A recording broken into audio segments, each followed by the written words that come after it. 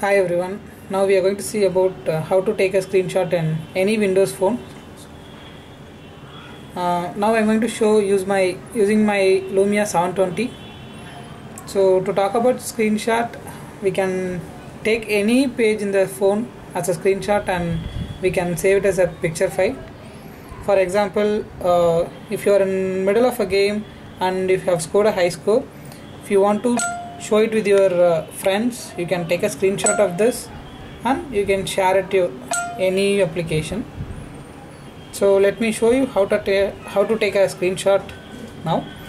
So you will find a volume up button here and there will be one lock or power button.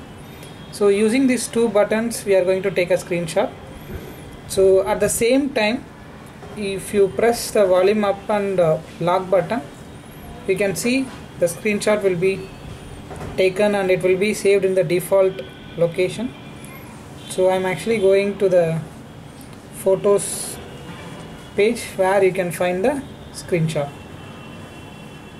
Yeah, thanks everyone.